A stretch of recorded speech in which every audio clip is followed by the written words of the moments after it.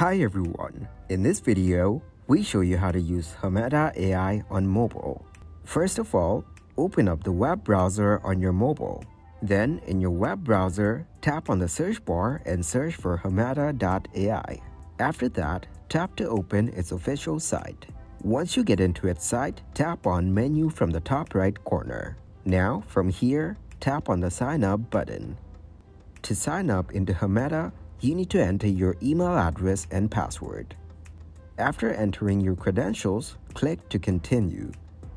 Then, it will ask you to enter your first and last name, your organization name, what is your role, where did you hear about them. Once you enter all the required information, tap to create your account. Then make sure to save your password.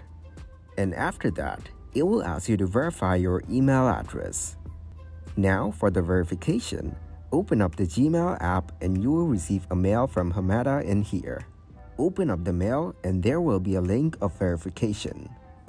Tap on the link and it will start a verification of your mail. Then it will take you to all files and you need to upload the documents.